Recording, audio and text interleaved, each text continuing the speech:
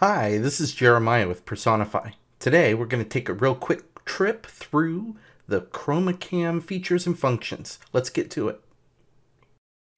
So after you've installed the application, you'll just have it open up to a sign-in screen. Just enter your username and password and click sign in. After you're signed in, the first thing you're going to see is the background screen. So these are all the backgrounds that are available to you. You'll have a small list starting out because you've got to build up your inventory. But you can see that you can also add your own backgrounds. And if I want to add in a tiki bar to my list of backgrounds, now I've got that loaded in. And there it is. Next, let's talk about filters.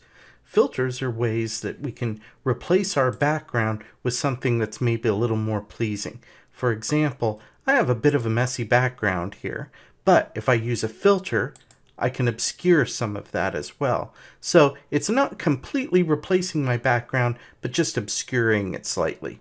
Or I can, of course, return to one of my many choices for backgrounds. And there's also the ability to load PowerPoint presentations so that they also use the background removal functionality. So you have different ways that you can present right from your PowerPoint. We also have a logo section.